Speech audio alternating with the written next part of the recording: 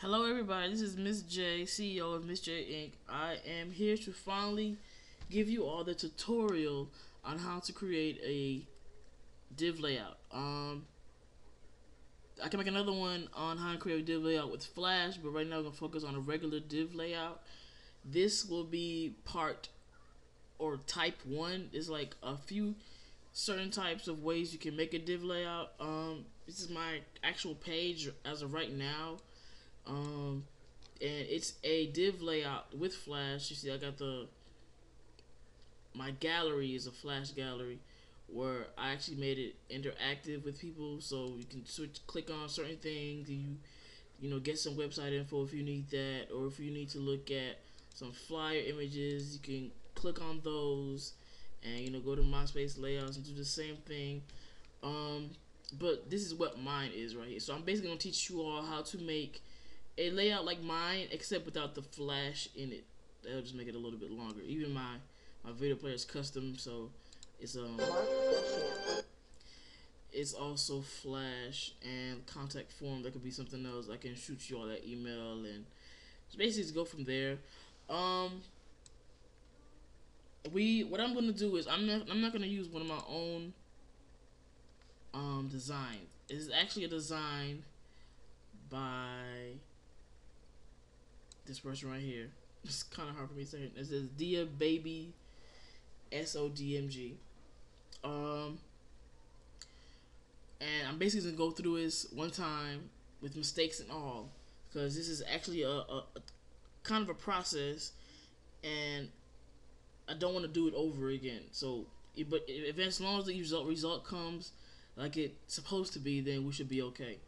But this is her layout. This is what she designed. I told her I was gonna use her layout to make it, because I didn't want to create a whole new one. So we will just, you can tell she loves Soldier Boy.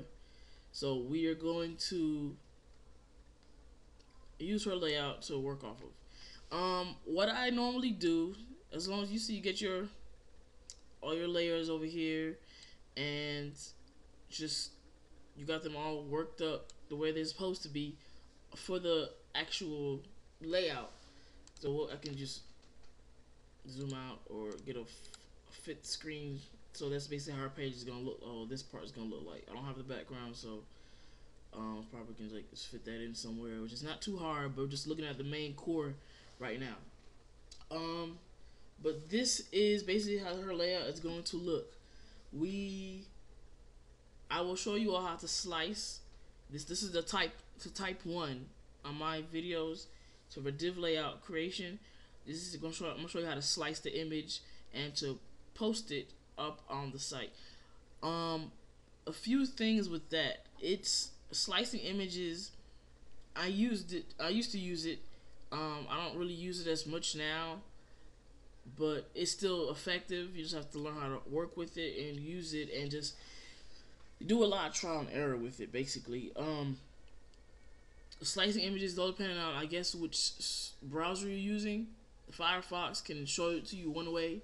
If you use the Internet Explorer, it might show it to you another way. Also, if you use Safari or any of the other ones, it might show you totally different too.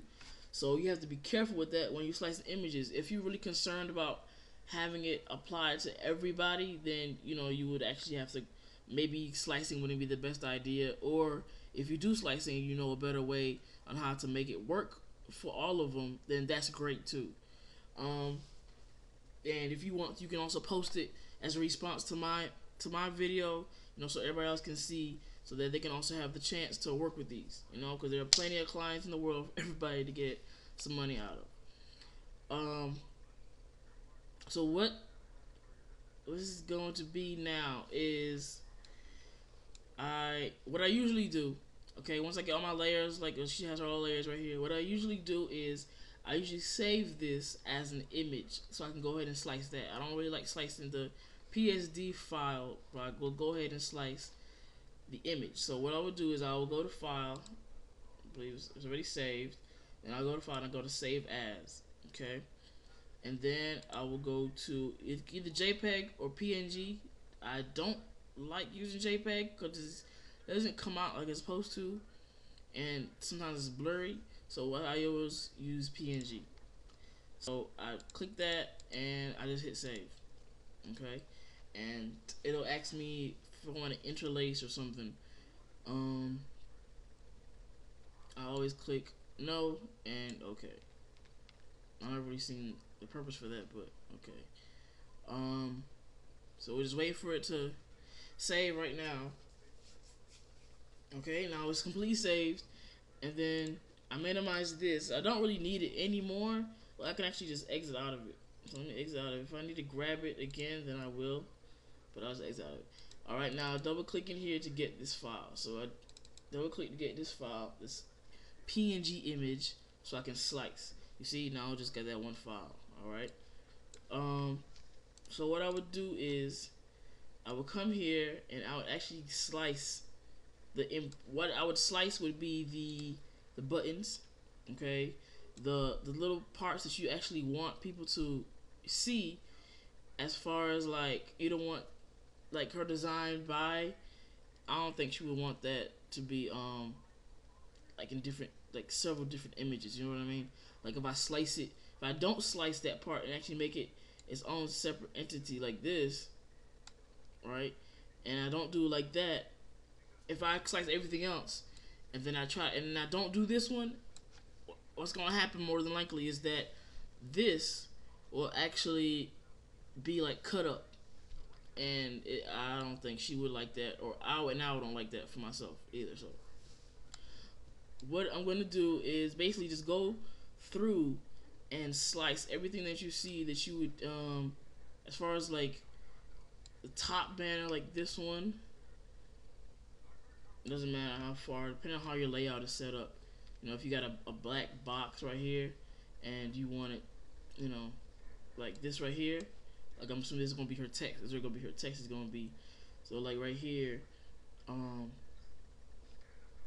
I slice that, right? But I would make it to the actual size of the box. And right here, like something that you'll notice is that once you slice each image you slice, like say I go ahead and just start slicing all kind of images. You see, now that was, look at these numbers. This one is 6, this one is 4. Okay, they're down here, and that one was 4 earlier. Now it's 11. Now check them out again. Now this one's 11, that one's 4. So that's not really important. You can right click to delete, you know, what you don't want. That's not really important, but like it may be, I guess to say, just I guess to be on the safe side or whatever. Okay.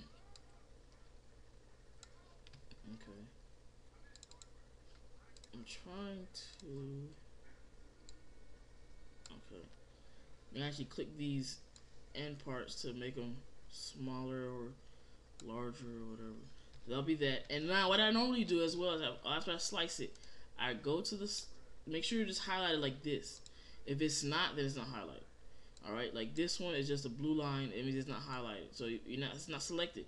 So you want to go to here or whatever you're slicing, and you make sure you see the orange line, and we just highlight it. Then I would right click and I go to edit slice options. Okay, now what I do, which helps me out a lot, is go to my alternate tag.